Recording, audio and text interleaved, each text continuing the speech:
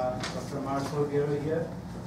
He's visiting us from Caltech, and he did his PhD at University of Toronto before moving to Caltech, and he is very heavily involved in the Herschel project. And today he's talking about the connection between galaxy evolution, cosmology, and cosmic infrared background. That's right. That's great.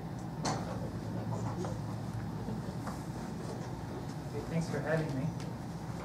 So in this talk, I kind of begin at the beginning because I think a lot of people that do astronomy don't really do infrared so much, and so they get confused when I talk about field with such a big beam. And so I'm going to spend a lot of time talking about why we bother with this stuff, and then the techniques that we use to get around these problems.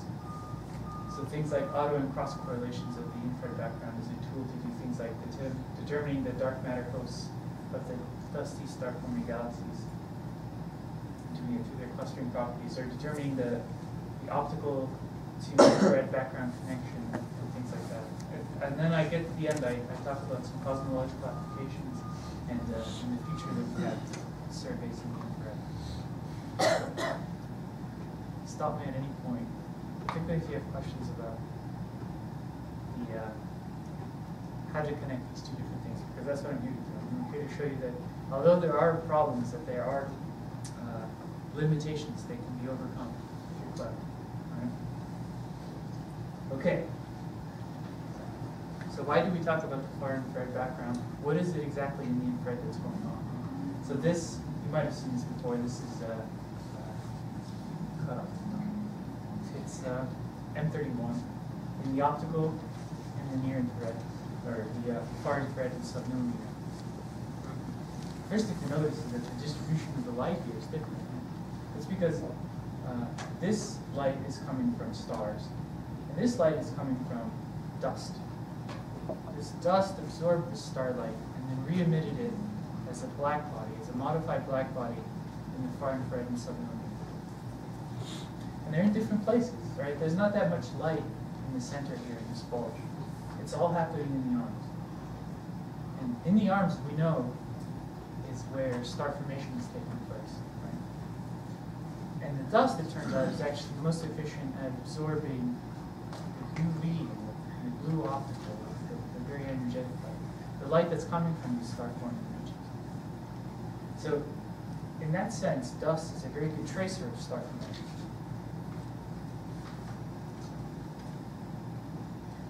Here's a spectral energy distribution of a typical disk-like galaxy.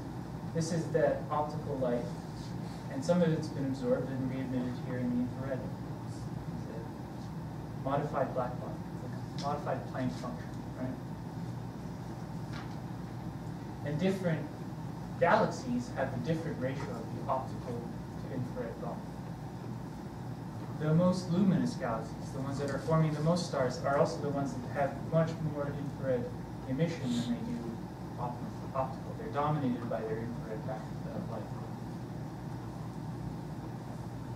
So it seems like this is a perfect place to be looking for very star-forming galaxies. So how important is this is this infrared background? Well, we can look at measurements of the total backgrounds from several different measurements. And the point here to take away is that the optical background and the infrared background, the intensity on the background, are similar. So that if we want to get a full picture of galaxy evolution, we really have to have an understanding of the infrared background to the same level of completeness that we do the optical background. Well, if that's the case, then why does it feel like the infrared background, the infrared observations, submillimeter observations, are so new? Right? I mean, it's a thing that has been going on now for 20 years, but in 20 years it's not. And the reason is that it's just difficult. To observe in the submillimeter, particularly from the ground, it's very, very challenging. This is a figure showing the transmission of the atmosphere. White is opaque, red is transparent. This is wavelength at the top going this way, frequency at the bottom going down that way. And you get a sense now of why the first submillimeter observatories from the ground were placed with their wavelengths where they were, right? 850 microns. You hear a lot about scuba 850 microns because there's this band here where 850 microns is actually, you can see it through the atmosphere, which is otherwise absorbing everything else. Longer wavelengths like Mambo and Aztec, Caltech and so on. You can also see why you haven't seen that many papers on scuba at 450 microns, right? It's very difficult to do. Same thing with shark, 350 microns. It's just very difficult to do from the ground. I'm going to be talking about Herschel Space Telescope, blast a little bit as well. And their wavelengths are chosen at 250, 350, and 500 microns. Wavelengths that from the ground are basically very difficult. Very difficult. They're difficult from the ground, but they are less difficult if you can get away from this problem of the air getting in your way. So this is that transmission curve again from a mountain top. And this is the transmission curve from an airplane. So all of a sudden you're winning quite a lot. Then if you do it from a balloon, which is at 140,000 feet, like 3 times higher than an airplane cruises, that problem mostly goes away. You're above 99% of the atmosphere. Of course, if you can, you'd like to put it in space. That problem just simply goes away. And so, through that, we can see that there's been an explosion of submillimeter data, right? From these first guys in the 90s to BLAST, which was mid-2000, and now Herschel and Planck. The area of the submillimeter surveys is a function divided by the depth of those surveys is exposure. Now, I'm not going to talk about this, although this was my PhD project at the University of Toronto. I'm going to be spending most of my time here on Hermes. But there is a Texas connection that I wanted to point out. This thing, this blast was tested before it was allowed to launch from Antarctica in Palestine, Texas. So I actually spent quite a bit of time in East Texas. So it's kind of awesome. I really do. The problem is that I was a vegetarian, which is a big mistake. But I'm over that now. Okay, so the BLAST and SPIRE share this instrument here, which is a bolometer detector at 250, 350, 500 microns. Really, the point to take away here is that from 250 to 500 microns, the beam size, particularly for somebody who does optical astronomy, is crazy. Right? It's from a quarter to a half an arc. But the reason you want to look in the submillimeter, other than the fact that it's a tracer of star formation, is that it's a tracer of high redshift star formation. How is that the case? Well, the bands at 250 to 500 microns probe the dust SED. Particularly, they probe the dust SED as it redshifts. So as something redshifts, it gets fainter, right? But what's happening in the submillimeter is as it's redshifting, the peak is moving into those bands, right? This peak here is moving into the band so that by the time you're at redshift 2 and beyond, even redshift 1, you're starting to probe the peak of that SED. So you're able to, first of all, see it because it's otherwise really faint, but also get a sense of the total infrared luminosity because you can probe both sides of that peak. So I can show that again here as a function, as a flux density, as a function of redshift.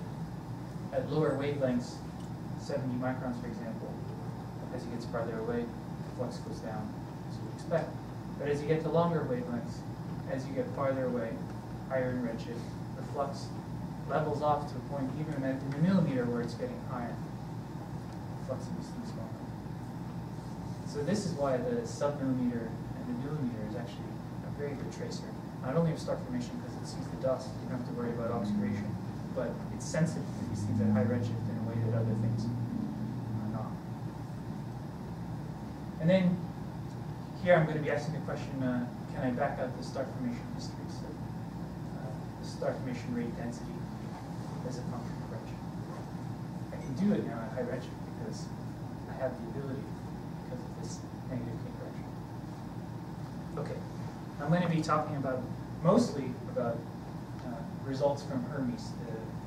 This is the largest open time or guaranteed time survey in Herschel. It was in Pax and Spire. Whatever the field was covered in Spire, whereas only a subset of the fields were covered in Pax. And it's really a huge team. It's international for sure, with a lot of different people.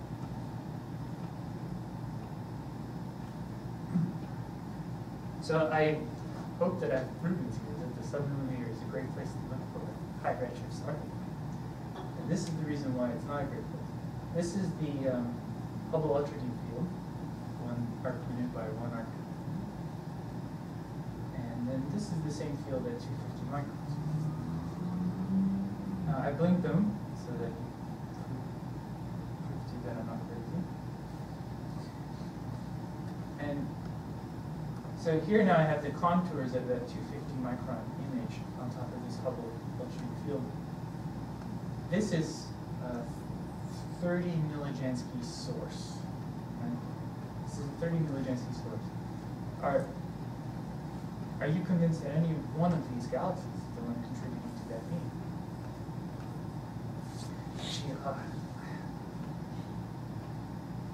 I had this thing that I wanted to show you and I forgot to put it. It was awesome. It was a low redshift elliptical galaxy. Crazy in Iraq, but then 250 right? It's Herschel, it's completely gone. Maybe I'll bring it up at the end because I've got it on my desktop. The point is that identifying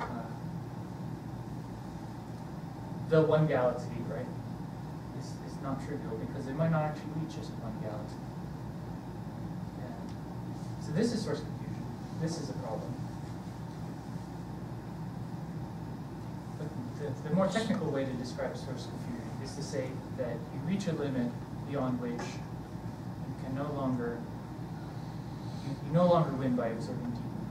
So in a typical map, in a typical survey, when you observe it, you observe it longer, the RMS of your map goes down.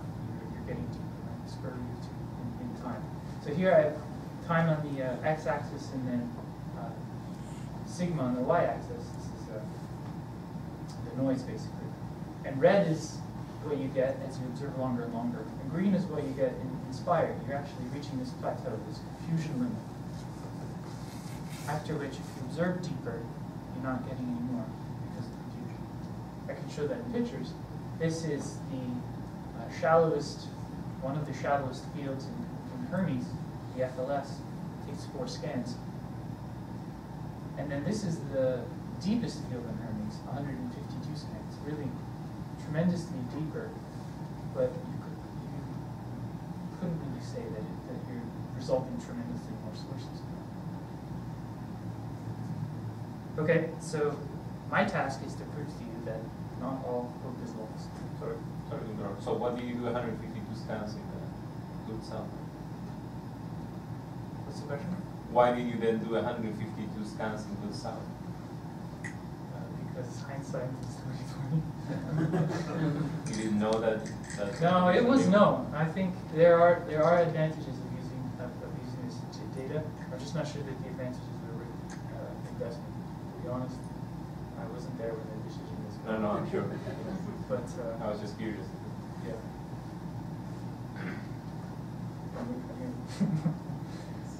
Okay, I'm here to prove to you that not all hope is lost. There are things that you can do to learn information from the map itself. You can do it through cross correlations. This is the map that I stretched the colors so that you can see that the ridges of this faint emission are in green and the valleys between the emission are in blue. And then I take a catalog. This is the UDS, I believe. All of the sources in the UDS catalog and overplot. And then you can see by eye that there is a really good correlation between these two things. even if not only maybe one of these galaxies is necessarily resolved. Right? Okay. So I'm going to talk about how we can use this fact that there's clearly a correlation to learn information in the map. And I'm going to start with the clustering measurements. Yeah.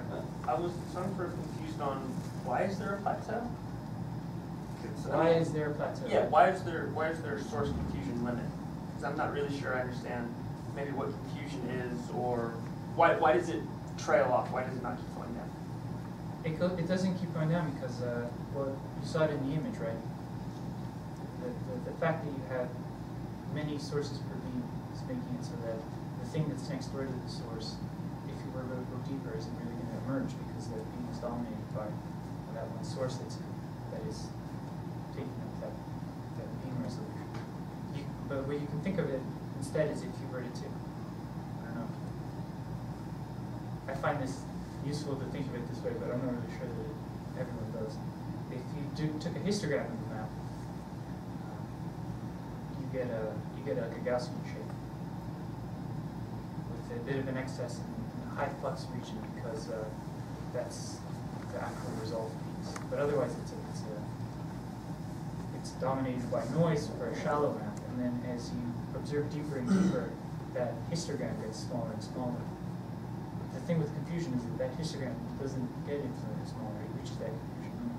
And that's the same idea that you have this RMS that's coming from the fact that you have a large beam with many sources in it. Is that helpful? So that's due to the resolution. Due to the resolution, yes. It's a function of the resolution, but it's also a function of the fact that you have very steep counts in the submillimeter. Because you have many more sources at high redshift emitting the submillimeter than you do locally. Because they're a good tracer of star-forming galaxies. Star-forming galaxies are evolving like crazy at the redshift. So it's both those things. The fact that you have many faint sources. Okay. So I start with clustering. How do we measure clustering? Well, we know that we can't actually resolve any of these one sources, right? We have different kinds of galaxies and they cluster in different ways. And typically what you do is you know where the galaxy is, so you measure the distance between these galaxies and then you compare it to random. And then you get a correlation function and you can fit it with the power law, or you can fit it with a halo model, whatever you like. But more clustered things will have a stronger correlation.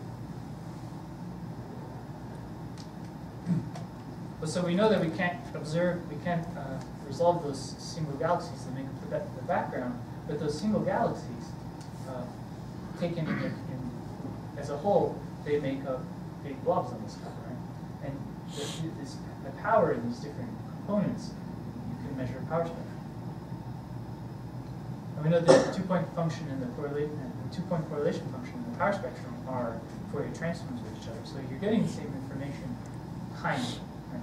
What they don't tell you is that there's a bunch of things that they don't tell you. But here, in particular, we're not measuring the correlation function of positions, we're measuring the correlation function of emission. So in some sense, it's like a marked correlation function. Anyway, the power spectrum of the infrared background looks like this, and it's made up of a few distinct components, one being the Poisson term. The fact that you're measuring sources that are discrete point sources in the sky. And then we have this two-halo term, this linearly biased dark matter, basically. And on small scales, we have this excess, which is the one-halo term. The fact that on small scales, you have these massive halos, the massive dark matter halos that are hosting more than one of these galaxies, and you're getting this excess emission on small scales. So this is the clustering measurements, the power spectrum of all the different bands, from 250 microns to 500 microns. But also on these off-axis here are the cross frequency spectrum. So this is the cross power spectrum between 250 microns and 500 microns, 250 and 350, 250 and 500, and so on. And why would you do this? Well, because we know that the different wavelengths from 250 to 500 microns are sensitive to different redshifts, right? So this tells us the relationship of 250 microns to 500 microns, the things that are, these two bands are sensitive to. This is zooming in on that 250 micron power spectrum. Again, we notice that there's this contribution from the 2 halo term, the linear power clustering, and the 1 halo term, that nonlinear excess. And what happens is the different colors here represent what the power spectrum is after masking out bright sources. So just to recall, we can't actually do the clustering of things that are more massive because, or more luminous, because we can't really properly identify them. But what we do instead is that we mask them out and look to see what the power spectrum does. Right? So masking out the most extended sources, we have this red here, down to masking out to 50 millijances. You see that the linear power spectrum doesn't really change, but this nonlinear term, the one that's coming from multiple galaxies hitting the dark matter halo, is clearly going down. So what we can say is that there's clearly evidence here for the fact that the most luminous guys in the sublinear map are also ones that are sitting in massive dark matter halo. But we can do better than that. We can try to fit it with halo models. I don't go into the details because I'm running around out of time. But the point is that you can get a very good fit to the halo model. Chi-squareds of 1.1. And no matter what model you fit, you find that the peak halo mass to host star-forming galaxies is around 10 to the 12.1. And we find that this is actually a very, this is a number that people are getting with simulations as well. It's very consistent. But what we also find is that without having more constraints, that we have too many degeneracies to actually make a very good, to do better with the interpretation of that halo. In particular, we have this degeneracy between the redshift distribution of the intensities and the thermal SVD of the warm dust. Right? Remember, so each band is sensitive to a different redshift, but there's still enough uncertainty in the redshift distribution of the infrared light that you can't say that it isn't accounted for by the peak of the SVD of the thermal SVD. We have a problem. So if you want to be able to interpret this power spectrum measurement, this clustering measurement better, you need to do a better job of understanding what are the input parameters into the halo model. Sorry, I don't understand how you got the peak over the sun. It sounds like you did that independent of models. But the model, you have to have models to interpret how much dark matter there is. You absolutely have to have models. This is a halo model interpretation. I took the description of the halo model because I was going to have time. But if you want to talk about it later, I can definitely go into it. It's simple, but not simple. It needs to be more complicated. But you use the models to fit it, and when you say the models fit the data, that doesn't show. That doesn't prove you have dark matter. This map proves that the model can fit the data. Sure, but the model is based on populating dark matter. It's based on n-body simulations, which are not observed. The correlations, the n-body simulations look like it, but we haven't seen dark matter. You're still fitting into models. You're fitting into models, absolutely. So that's right. That's right. It's not using an n-body simulation in this case. It's using it's the same thing. So when you say it's a one halo model, you don't really know that. You know, the models come out, but you're not proving it's one halo. But that's the models say that if you have one halo, it looks like this, and then your data does look like this. Right.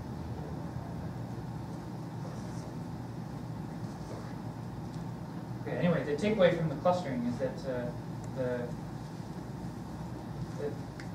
more than anything, dusty star-forming galaxies are tracers of the dark matter distribution. That's an important fact because I'm going to come back to that later. In fact, How do you show that? The models fit it, but that doesn't show traces of it. well, if the galaxies were not tracers of the dark matter distribution, then they would be, your power spectrum would be a plus naught. It would just be completely random. You would get no clustering, you would get no excess on large scales at all. So already there you're going. But the fact that the shape looks a lot like what you expect from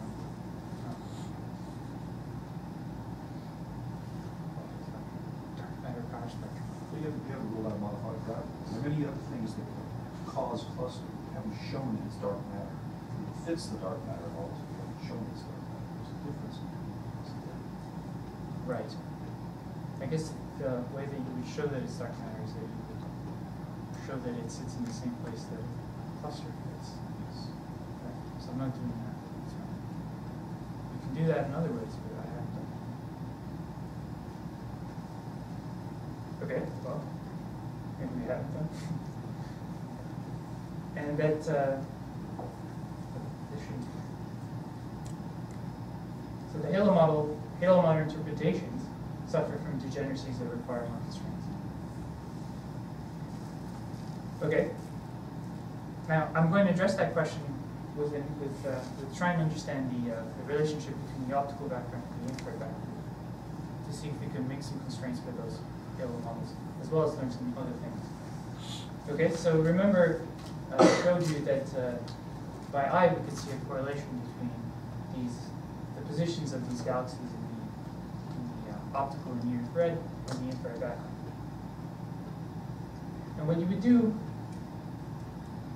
the 0th step that you would do, is that you would say, find there in any of these, at the position of any of these sources, I don't really see much. But if I cut out a thumbnail on each of these positions, and then do a stacking of these positions, so averaging together all of these different thumbnails, that eventually, through the noise, will emerge a signal. And this is cool, it really works. But you should be very skeptical of this, particularly considering the beam size being so big, that you would have a bias from the fact that these sources are clustered together.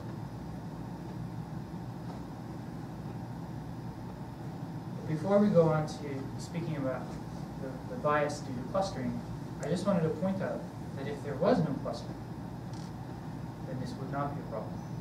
So if galaxies are randomly scattered, and then you were to do this,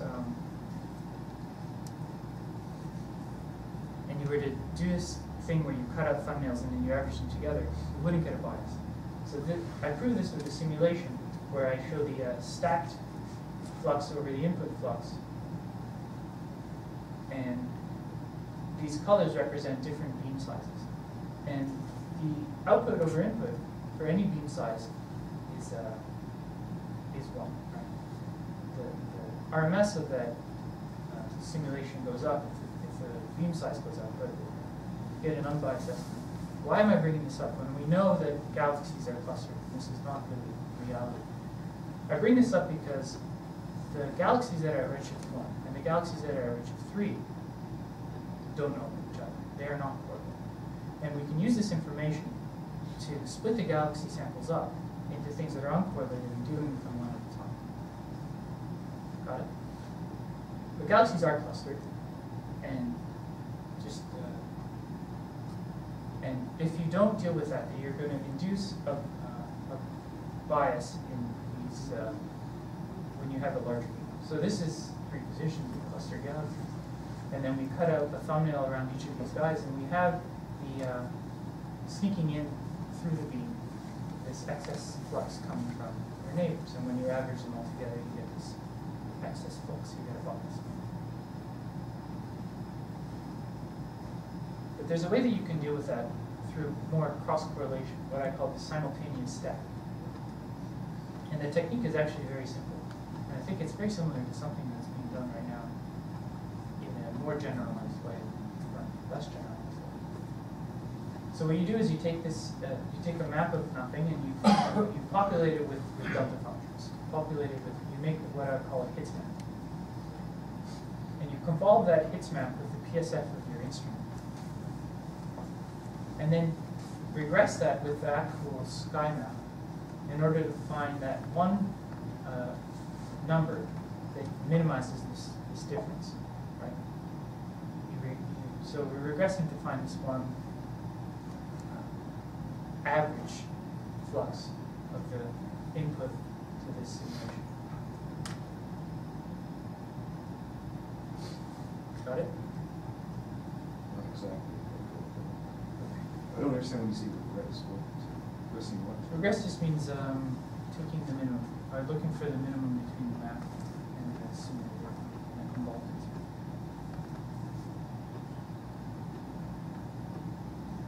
Okay, so that's great. But there's a complication that the tiny little simulation that I showed you before, it doesn't have all the galaxies in the sky. If you only try to find this stacked flux for the galaxies in your catalog, then you might actually be missing some other things that could be biasing your result. Right? So you had those three things involved before, but you didn't have these other guys. So in order to do this properly, in order to actually get a proper unbiased result, you need to have a very deep catalog, and you need to be able to account for all of these guys in your catalog. And so this is the basis of why the simultaneous stacking actually works. Because you can take, with the caveat that you need a catalog that's very complete, down to low masses, you can take them, split them up into sub-catalogs that you're interested in, and then do this stack all together so that you're accounting for every single galaxy that might be biasing the result. So each catalog would be a different wavelength, for example? Or? No, you would do them all at one wavelength, but these catalogs, for example, would represent different stellar masses. This is what we've done. But So catalog 1, catalog 2, catalog N could all be, for example, optical Hubble data. that's right. They could all be optical Hubble data selected. And the idea, though, is that you want to be able to split it up into things that you think are going to be homogeneous. And that's the trick. Right? So the zeroth order thing that we did was we split them up into stellar masses because we asked the question. Well, we start with the assumption that things that have the same stellar mass will have the same subnuclear flux. It may or may not be true, but you try and split it up into things that are homogeneous so that you can get an average. You will always get an average value of the things that you put into the catalog. So the question is, how can I split the catalog up in such a way that what I get out is actually So your catalog includes distance. It's not just flux. your So catalog should, well, if your catalog includes distance, then you're definitely moving, because then you can split it up into redshift slices and deal with this, and then you won't have to deal with the fact that it's bias, because things at different redshifts won't bias. If you don't have redshift information and you want to do all the sources together, in principle, it should work, but then it's much harder to actually divide it up into homogeneous sets.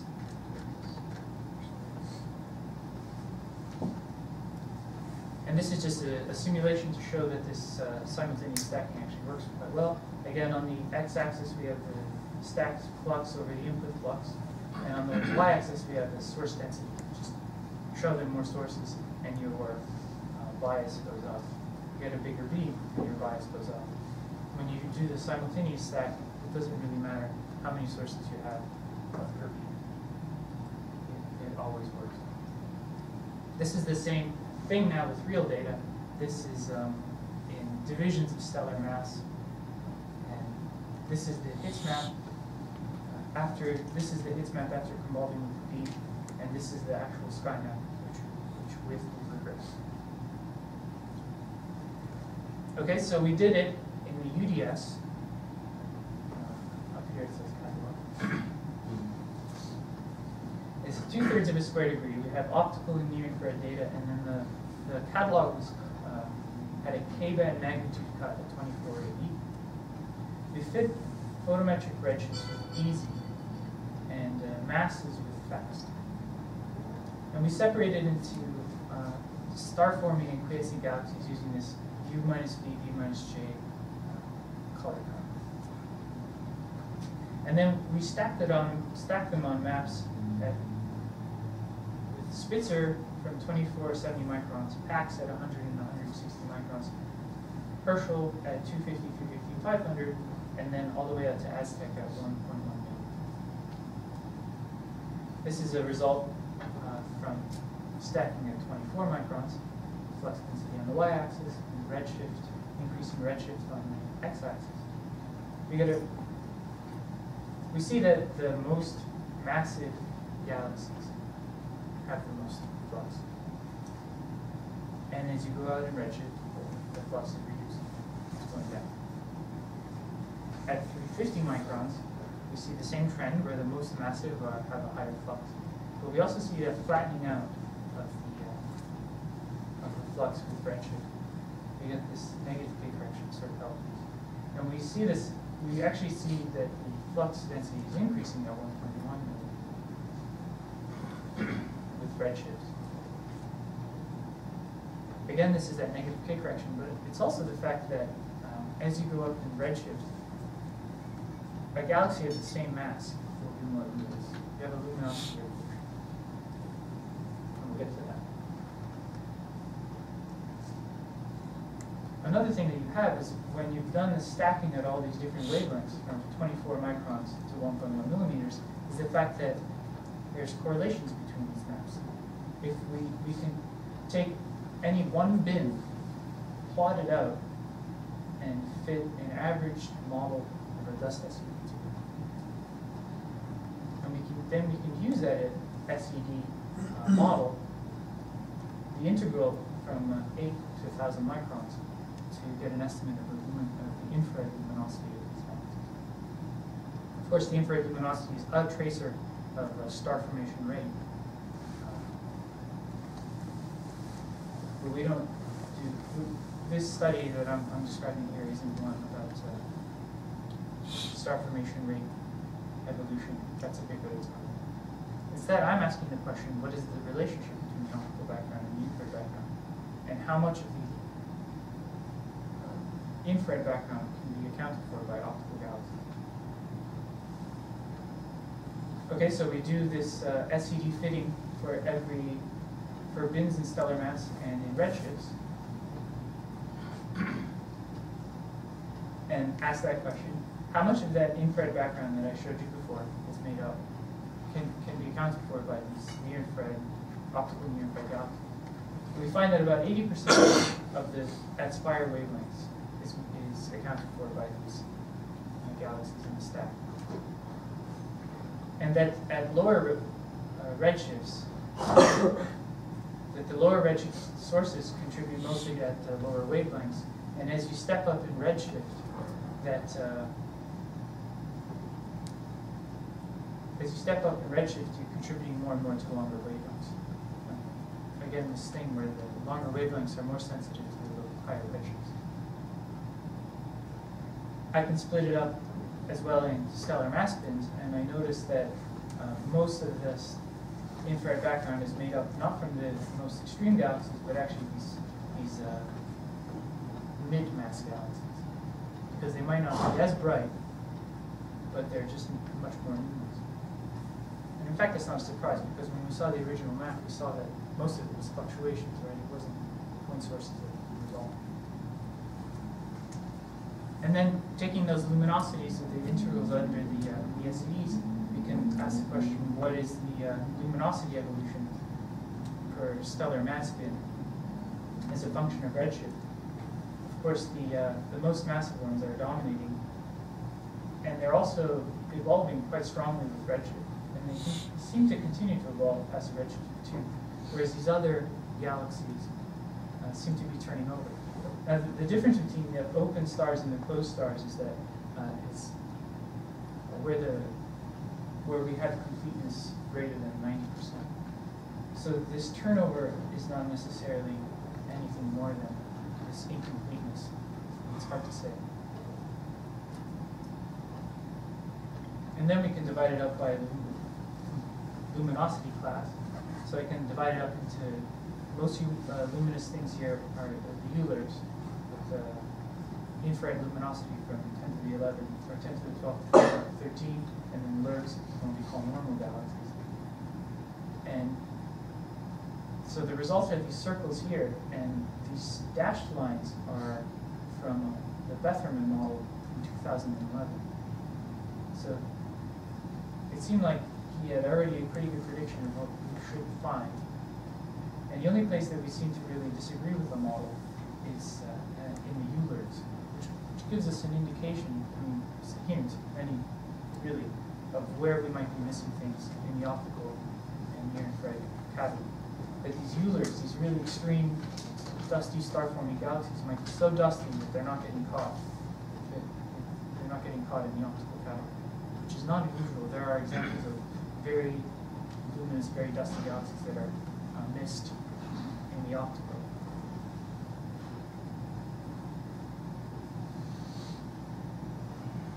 And then we can see how much of the infrared, the infrared luminosity density is traced by our catalog. We see that at low redshifts, well, we've seen in general the agreement's quite good. At low redshifts, the lower mass galaxies are dominating this contribution, and at high redshifts, we're getting a much bigger contribution from the higher mass galaxies, which is it's down something, right? So this is going to be done in much more detail in the paper coming from discussing the total star formation, specific star formations. So what we see in the infrared, but also what we see in the optical, getting a good sense of the total budget.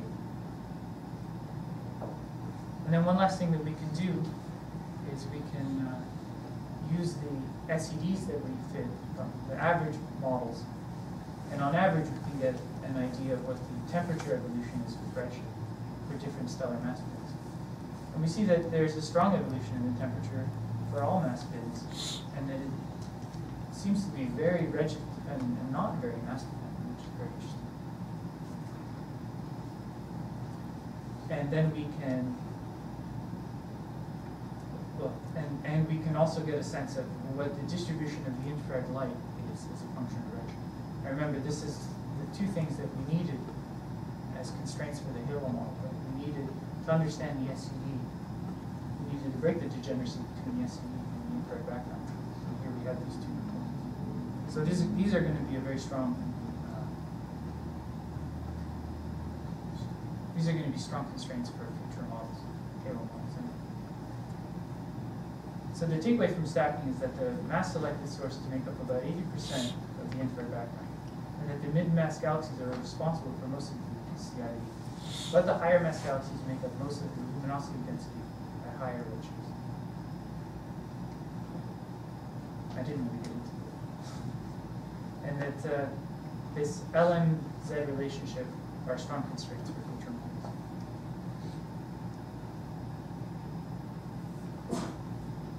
And then usually, if I go faster, I can talk about cosmological applications, but I have a feeling I want to skip over because I've gone too slowly.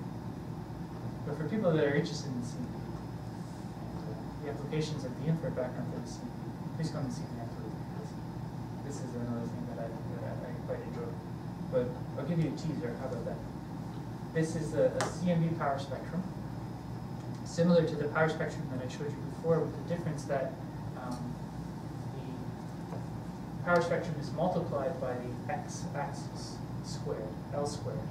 And the reason is because this is so steep that if you didn't do that, then you wouldn't really get a good sense of the power here. And so notice the bumps and wiggles that you're familiar with from the CMB at around L of 3000 turn into these power laws going straight up. These are dusty galaxies.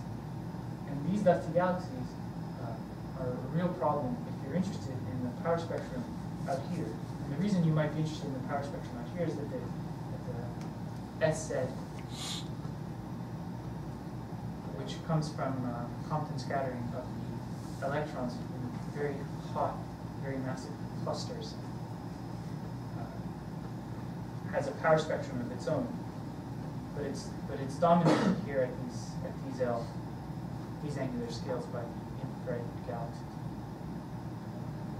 All right, not going to go into it. Well, another thing that you can do is cross correlations with the CMB. So the CMB is lens, right? Because the CMB is this uniform background, and then it has to come through dark matter. And well, this is going to actually be of interest because you wouldn't get a correlation between the CMB lens map unless they were both tracing the infrared, unless they were both tracing dark matter. And in fact, by eye you can see that they actually are. And then another thing that is interesting is, I won't get into it, but the first detection of B modes came from actually cross-correlating the B mode map with the infrared background. Okay, so moving forward, we'd like to be able to get to lower masses, lower stellar masses, and higher redshifts. But we're sort of at this limit here. But knowing what we know, the answer is we can do better if we have more area. So with this in mind, I, as a part of Hermes, proposed this 270 square degree field Helms, the large mode survey. And I also got open time to do the Stripe 82 survey. Together, these all sit on the Stripe 82. The reason for these funny shapes is that the Stripe 82 is actually a pretty bad place to do sub-millimeter observations because of galactic series. So I tried to fit these guys in between the galactic foreground. And of course, the Stripe 82 has a lot of data, not only STSS and BOSS, but it also has Sheila, which is based here, Caltech, which is based on the road, and as well as ACT maps in the CMB, another infrared, another IRAC field SPIES that's underway, and then a host of other things. This field in particular, this Stripe 82 survey, is sort of see. But the point is, this Stripe 82 survey is now publicly available. So the maps are available, and catalogs are being constructed and are being available as well. Some of the things that you can see are resolved sources at very high redshift, because they turn out red. Galactic sears, which is not really, well, for some people it is quite interesting. And then the infrared background. The maps here are made with same pick. And the reason that's relevant is that it means that we retain the largest angular scales with this algorithm. So that you can see the transfer function. This is a bit maybe too much detail. But it's faithful to 4 degrees, which is great. So the Stripe 82 has a lot of stuff in it. Some of the things that we've been trying to do are cross correlations with the BOSS quasars. This is something that Lin Yu Wang is working on and is getting close to an answer. We can do cross correlations with clusters and cluster members. And some of the work that's going on right now is to do cross correlations with different parts of it. But I've run out of time. So I'll just do my summary and say that so dusty star-forming galaxies are biased tracers of the dark matter. The infrared background is made up mostly of typical galaxies from optical and near-infrared surveys, and cross-correlating large data sets is a powerful tool for answering many questions. The HERS data is publicly available at this website here, and the SimStack code, which I described earlier, is also publicly available for download. Thanks very much.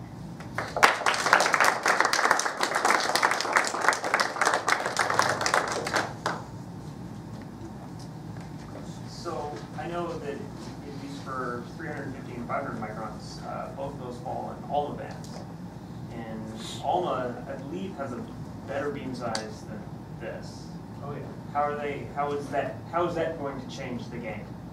Well, if you were able to survey in the same way that you could survey with Spire, then Spire would be obsolete.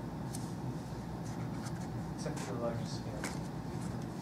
But it's not going to be able to because it's a very small field.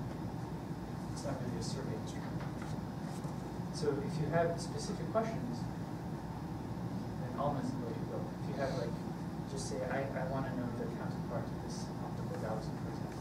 And I want to know if it's bright, a submillimeter, you should be able to see the second. It's really amazing. But there are different strengths that ALMA has. So as a survey instrument, that's not really its plan. What's the field of view on? It depends on Probably depends on the interferential configuration. yeah, it depends on the interferometry, and also depends on which channel you're using. And the most compact configuration is still it's still under development, I guess you could say. The band 3, I think it is. Band 3 is really great. Band 9, I think, is where you get the highest resolution, is still something that's, I'm not really sure the status, but it's not 100%. So, once it's up and running, it's already made. But it's a different, its purpose is to do different things. Definitely, it's great if you want to go after lines. It's great if you want to resolve things because you've got to know exactly where they are.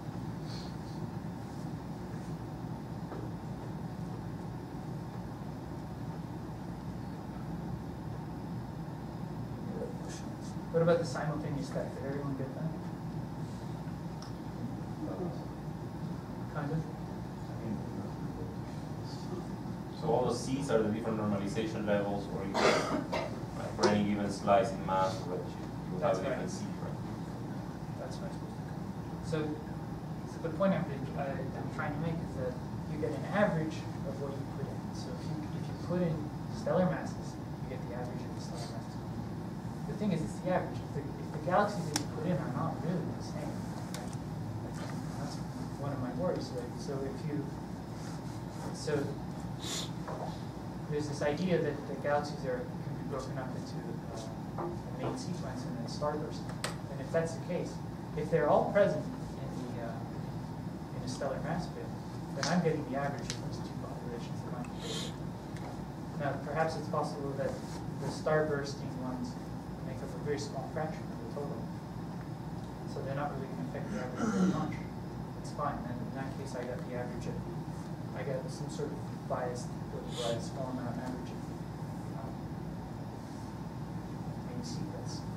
Right? But maybe that's not the case. So being able to split it up in a way that you want to get the average information, the average value of the thing you put in is a big part of the game.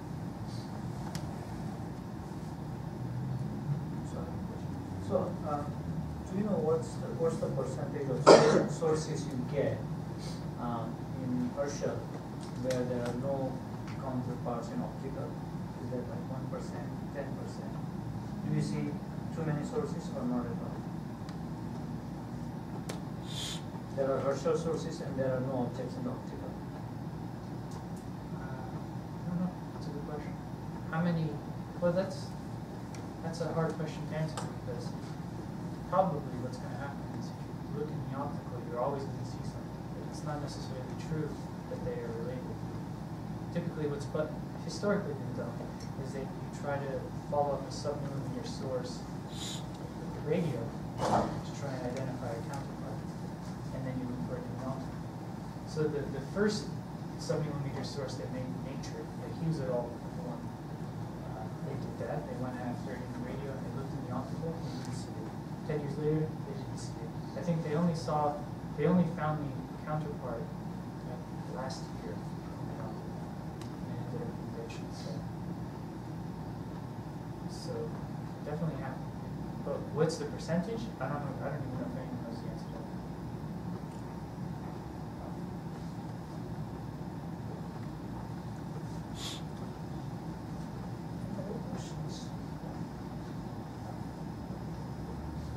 Let's thank